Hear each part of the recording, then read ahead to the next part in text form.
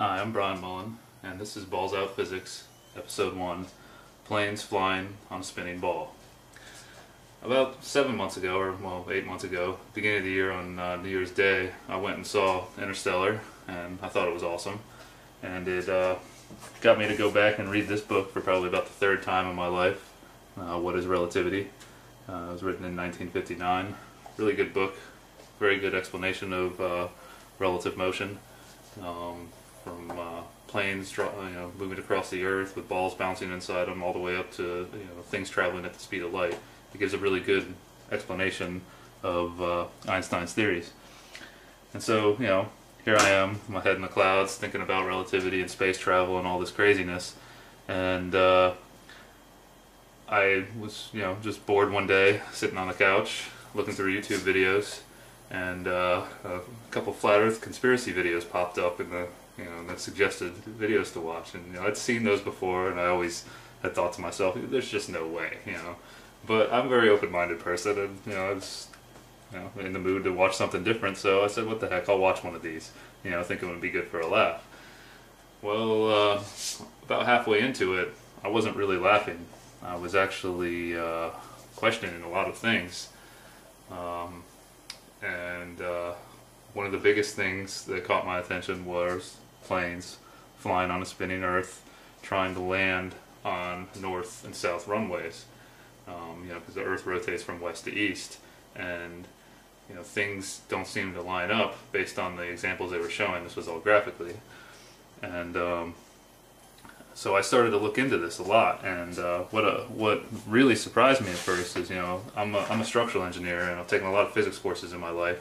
And I started to look into the curvature of the Earth and the rotation and the speeds of Earth, and it kind of blew my mind that I'd never really thought about how fast the Earth rotates or how much it actually curves. Here I am researching flat Earth theory, and I'm actually studying the curvature of Earth and the speed at which it rotates. I mean, there's some serious irony there. Our Earth, our model shows it spinning from west to east around an axis, which is represented by this little stick, and the circumference of the Earth at the equator, right here, is, the circumference of the Earth is 24,901 miles. So at the equator, since that's the farthest point from the axis of rotation, and there are 24 hours in a day, the speed of the Earth is 24,901 miles divided by 24 hours gives you 1,038 miles per hour. That's the instantaneous velocity at any point along the equator. I mean, that's what it has to be if everything we're told is true. So that's really fast. That's faster than the speed of sound, which is Mach 1, 761 miles per hour. So I never really thought about how fast that is. I always thought just kind of assumed it was moving really slow, and you didn't really think about how much distance has to be covered in one day. But I also had never thought about or even calculated how much it actually curves. The general accepted value is 8 inches per mile, and I mean that's what it has to be based on the circumference, and that's 8 inches per mile, varying with the distance squared. Because if you're standing, or if you're on a point that's just above the surface of the Earth, or just on the surface of the Earth, and you look straight out away from you, across water, of course, because land has mountains and all kinds of things. But going across the surface of water, at the first mile, you would expect to see an 8-inch drop down to the curve. And at the second mile, because it's a curve curving down, it's continuously getting farther away from that horizontal line that you're driving, that you're sighting out away. The second mile is 8 inches times 2 miles squared, which is 32 inches. And then the third mile is 8 inches times 3 miles squared, and if 3 miles squared is 9, it gives you 72 inches. It starts to drop off pretty quick. And so I'd found that the flat Earth community had created this. Someone out there did this. This is a curvature chart. The flat earthers are making a curvature chart, and they're showing how much curvature would have to be, we would have to see in all directions, because it's a sphere, anywhere on Earth. And this was drawn in AutoCAD, and since I'm an engineer, I have access to AutoCAD. The first thing I did is I went and drew a circle with a radius of 3,959 miles, which is the accepted radius of our Earth. I converted that to feet, which comes out to over 20 million feet, and started plotting points and finding that this is very accurate. This is exactly what you get. So I'm starting to wrap my head around how much curvature there should be, and that's quite a bit. And it's kind of hard to find it. So anyway, one of the first things I did is I set up a problem about the spinning planes. It was a physics problem. I'd studied relativity. I figured I could do this. The idea of this problem is that we are an observer, a stationary observer, looking at Earth, watching a plane fly. And this is based on a direct flight I took in college from JAX to LAX. The two airports are about 2,000 miles away from each other. And I flew there and then flew back, and I like doing the problem going back because it's more interesting that way. Because we're rotating with the Earth, and also a lot of some flat earthers out there have said things like, if the Earth is rotating 1,000 miles per hour at the equator, planes can't fly that fast, so they can't catch up to it. And that's not really true, because if the plane's already rotating with the Earth when it takes off, the speed it gains in the air is added to the initial speed it already had. So that's not true. But there is a problem here, and that's what I want to get into. So these two airports are 2,000, here's my dimension line here. They're 2,000 miles apart roughly. And we're just going to say they're 2,000 miles apart in order to keep this simple. Okay? And they're also, they're not at the equator. They're north of the equator. A little over 2,000 miles, both of them. Jacksonville's over here in Florida, and LAX is over here, California. LAX is about 250 miles north, I think 250 miles north of JAX in Jacksonville. But we're going to say that they're at the same latitude, just to keep it easy, to keep the problem easy. And so, as I was showing you on the ball, as you move up away from the equator, the diameter of the Earth around the center axis decreases, so your velocity decreases. You can calculate this, and I played around with some numbers, and I got between 850 and 900 miles an hour for both airports. So I just said let's just use 900, just to keep it easy. It's a hypothetical problem, but it is based on reality. So the reality we're all taught to believe. So here we are. We're going to fly back to JAX. Sitting on the airport in LAX, we're going 900 miles an hour east. The Earth is moving that fast, but we can't feel it because everything's stuck to it, right? So we're told. So the plane takes off and gets up to its cruising altitude, whatever that is for the day, 30,000, 33,000 feet, whatever they're going to fly at. And it gets up to a cruising speed of, let's say, the velocity of the plane, VP, equals 600 miles per hour. Now, since it was already moving, the velocity of the plane relative to Earth, which we'll call VPE, is now 600 plus 900 miles an hour, gives us 1,500 miles per hour. This thing's really moving. Okay, but it's relative velocity, so it only seems like 600 miles per hour to us on the plane, right? That's the theory. So everything makes sense. We're moving fast, 600 miles per hour faster than the Earth is spinning, so we're moving towards Jacksonville. But here's where we run into a problem.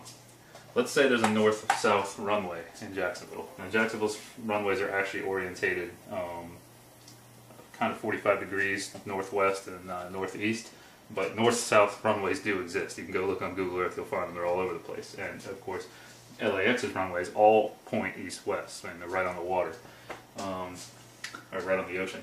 So we get up here to this point. Right before they make the turn, the plane slows down. Okay, this is where the problem comes in.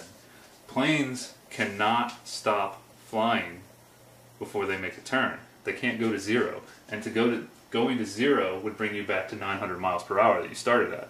But you can't go to zero because a plane has to keep flying forward to have uplift on the wings and keep itself in the air. Duh. So it's going to slow down before it makes the turn, but it's not going to zero. So let's say it slows down to 300 miles per hour. You know, and then it also this the speed it slows down to before it makes this 90-degree turn, or this right angle turn. So here, the plane, right before it makes the turn, is traveling at VP prime equals 300 miles per hour. And VP prime is just the new speed, okay, or the new velocity in this direction. But it's also got its relative velocity to Earth, which would be VPE prime, is now 300 from 1500 is 1200 miles per hour. So now, as this plane goes through the turn, when it gets here, say the midpoint of the turn, it's got a vector of 300 miles per hour, which is its airspeed, this VP prime, in this direction. But it also still has this velocity of VPE prime right up here, 1200 miles per hour. It doesn't lose that velocity. It can't, because the Earth is spinning under it. You know, and it had that initial speed when it took off. The only way you can get rid of that is if you make the Earth stop spinning. So, you know, when you get down here and you're trying to line up with the runway, you're going 300 miles per hour towards it. Make that look a little better. And you still got VP prime here, but you also have VPE prime. Well, there's a real problem there, because the airport, the ground over here, is moving, you can see that, at 900 miles per hour. You know, except the velocity of the Earth is the same at both airports. But the plane is moving to the east still at 1200 miles per hour. The plane is moving faster than the runway. They can't line up. What you actually get, if you draw this point over here, actually let's erase this and do it right here where we started. What you would actually end up with is a path that looks like this.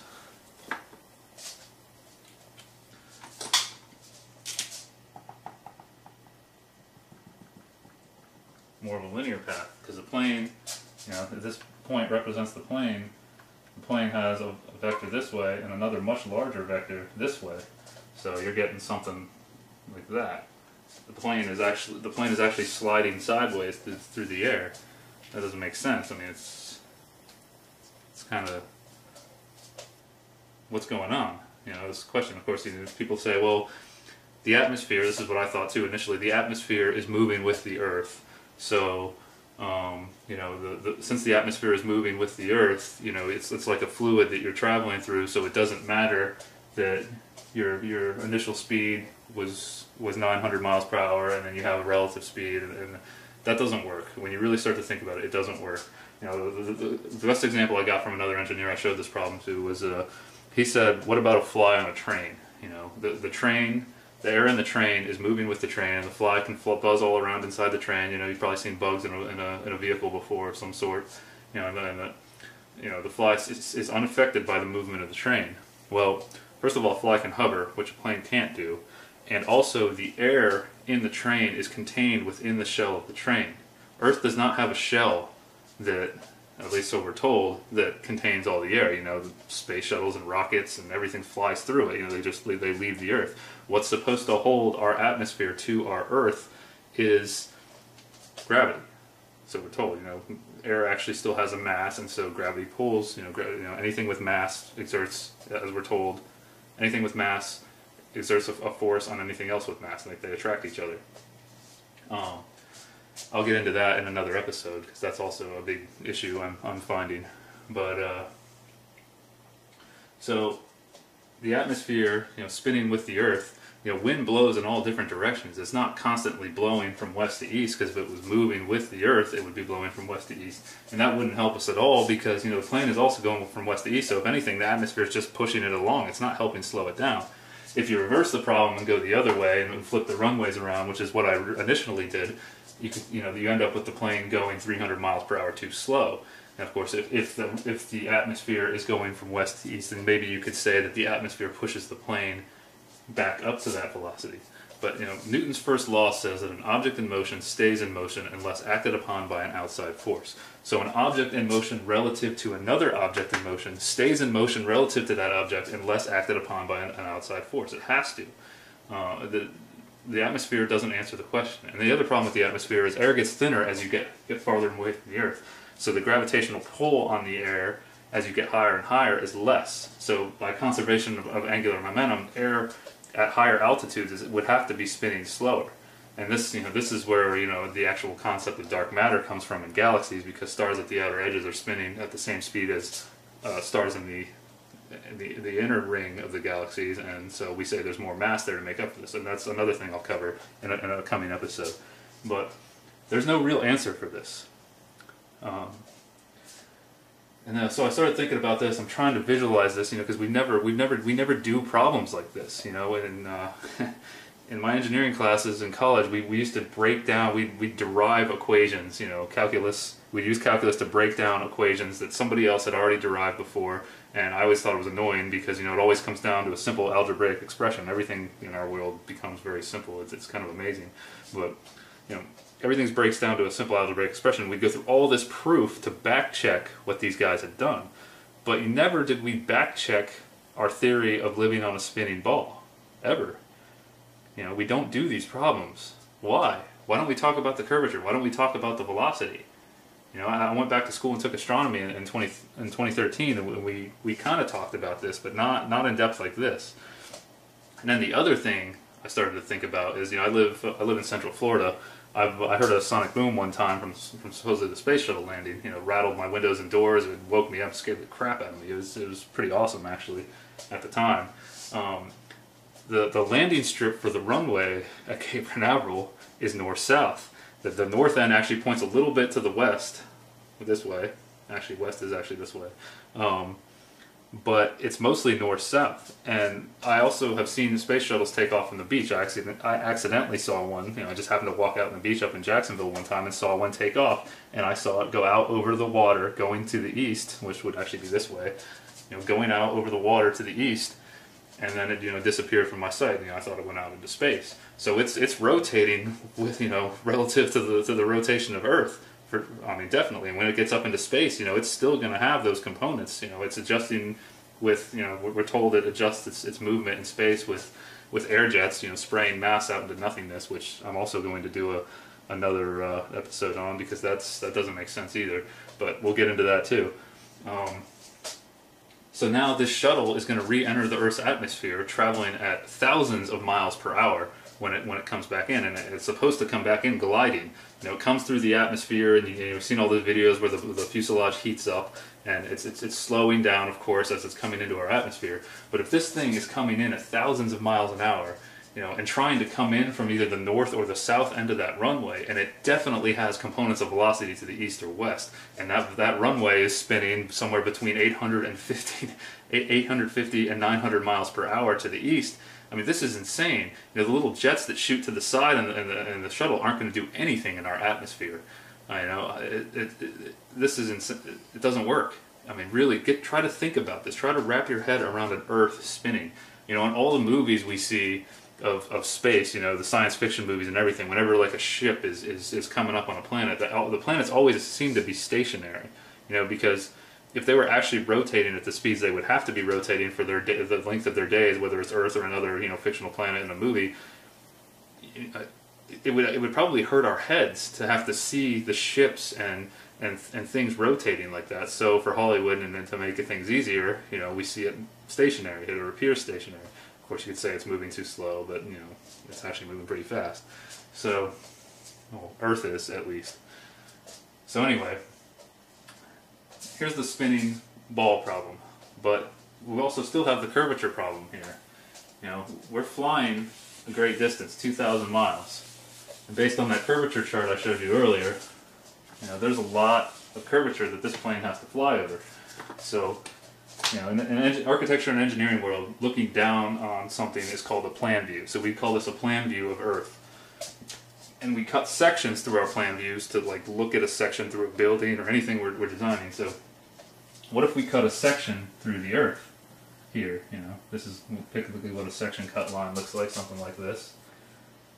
Okay, so we're going to cut a section and turn our view, up, looking into the plan view. Okay, so let's draw that. Still 2,000 miles apart from here to here and say this is LAX over here and this is JAX over here. Both airports are roughly at sea level. I mean, LAX is right on the water and JAX is a little bit inland, but I mean, Florida's flat, so it's basically at sea level. So we've got this curve of the Earth, the amount of curvature that we would see over 2,000 miles. And here is our datum line, which is sea level. Okay, so this is LAX, this is JAX. Okay, so this distance here, get something, use a different color for this. This distance here to the curve would be based on 1,000 miles an hour, 1,000 miles of distance. Excuse me. I mean, this is rough because where do we actually measure? Do we measure across the curve, or do we measure the distance between the 2 points? You know, miles are linear measurements, but we'll just ignore that and just keep it simple and say 1,000 miles. Now you take the curvature chart, you look on here, see if you can see 1,000 miles. 1,000 miles. The height of your curve at 1,000 miles should be roughly 128.4 miles. All right, so this distance here is 128.4 miles. Okay, our plane takes off, you know, heading this way, I guess, because it has to follow the curve, and it gets up to about 30,000 feet, 33,000 feet. That's 5 miles. That's a mile is 1 mile is equal to 5,280 feet.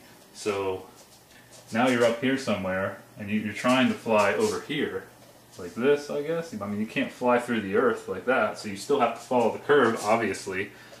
Well, this plane is flying along and follows this curve, right? The Earth is constantly curving, so the plane constantly has to be following the curve. Well, that's a problem because when the rudders on a plane are straight, the flaps or rudders, whatever you want to call them, they're called rudders because it's just like a boat moving through water. Air is a fluid, really, and so when you turn a rudder on a boat, it controls the direction of the boat. Just the same thing in the air. When plane turns its rudders on the wings or on the tail, it affects its motion through the fluid, but it's just the atmosphere that's flying through, and it controls its orientation and where it's going. So, to follow this curve, the plane would constantly have to nose down. The pilot would constantly have to nose the plane down if that's how a plane flies. When I first thought about this, I'm like, that's crazy. The Earth is constantly curving, so it constantly has to nose down to follow it. So I got on the internet and started looking up explanations for this. People have asked this question before, obviously, and the general accepted explanation for this is that gravity does it. It's basically like it's going into orbit, and because you have that force, you have this force of gravity on the plane pulling towards the center of the Earth, it makes you follow this orbital path. It's like a ball on a string spinning it around. The force in the string pulling it towards the center makes it actually rotate around. I mean, that's where the theory of all of our orbits in space comes from, is that force pulling towards the center of mass. All right. But see, there's a problem with that because the rudders on the plane are not the rudders, the rudders, elevators, whatever you want to call them, they're straight, but we're following a curve. Okay, so even though the pilot's holding the controls or autopilot or whatever, I mean, they're making little adjustments here and there, but I mean, basically, you fly up and you level off. You feel that when you fly on a plane if you've ever flown on a plane before. So, what if? You say the gravity is the explanation for that. I said, okay. I started thinking about it. That makes sense. I thought about things orbiting Earth, but what if the pilot? Let's draw a plane again. Say up here somewhere. What if the pilot decides he doesn't want to follow the curvature of the Earth for some reason, and he wants to follow a point, a line that is tangent to the Earth, like this, a straight line. So, the pilot wants to follow that line and not fly, he kind of wants to fly up relative to the curve, I guess, or down, depending on which way you're looking at it. But, so now he's got this force of gravity that's trying to make the plane follow the curvature of Earth, based on the accepted explanation for what I was talking about before. So, if you want to fly in a line that's tangent to a point, on the Earth, then you have to fight that force of gravity that's trying to make you follow the curve. So now it's the same problem in reverse. Now you constantly have to pull up on the controls or nose the plane up to fly in a straight line. You know, with the rudders, you know, you're cutting through the air, but you're flying in a straight line with the rudders actually angled like this to make the plane fly straight. That doesn't make any sense. This doesn't work. That's not an explanation. Gravity is not doing this. You know, where's this curvature? And you know, when you fly in a plane, you know, you'll notice when you look out the window, the horizon, of course, looks flat, and we're told that, you know, the Earth is too big and we can't see it, and it's also at eye level. You know, if there's really a curve, there should be a drop. Now this one, you know, people argue about this one. It's a big argument in the flat Earth, round Earth community, but it's becoming a huge debate on the internet. More and more people are waking up to this. It's pretty amazing, and you know what we're not taught in school is, you know, in the late 1800s, there was a raging debate going on between, you know, flat earthers and globulists, as they were called. You know, people still believed that the Earth was flat. Well, you know, Columbus didn't sail to America and prove, everybody just started believing the Earth was a ball. A lot of people didn't believe it, and there's actually, I've read some testimonies from civil engineers in the 1800s that just say it's ridiculous. You know, when they're talking about laying train track and all kinds of things. So I'm at a loss here. I don't know what to think. I mean, I'm kind of thinking it's flat and stationary. I've gone to Lake Apopka and I've taken my telescope there, and on the south end of the lake, you know, Lake Apopka is one of the biggest lakes in Florida. I think it's the second biggest. On the south end of the lake with my telescope sitting 3 feet above the shore, I can see the North Shore 8 miles away. Well, based on the curvature chart, there should be, what is that? Based on 8 miles, I should have a 43-foot drop from one side to the other. I shouldn't be able to see the shore. You know, there should be a curve of water in my way. I mean, you can't see it on a rough day when the waves are in the way, but on a calm day, you can. That doesn't make sense. I should not be able to see that. So, I don't know what's going on here, you know. I've had my world turned upside down or right side up by this.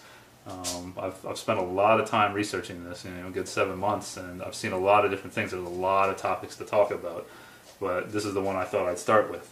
So, I mean, you guys out there, you can leave comments, call me crazy if you want to, but you got to give me an explanation for this if you're going to call me crazy, and, you know, help me out here. I'd love to go back to believing that I live on a spinning ball, and this isn't some massive conspiracy and we all haven't been duped, but human beings are very easy to fool. And it's actually much easier to fool a human being than to convince a human being that they have been fooled. You know, we come into this world, we don't know where we come from, we don't even know how our thought process actually work. You know, we don't know how we're able to simultaneously create thoughts and perceive them at the same time. You know, we still can't explain that. So what do we really even know? Anyway, that's getting off topic. This is episode 1. We'll be getting into more. I'll have many more episodes after this, hopefully. So until next time, peace.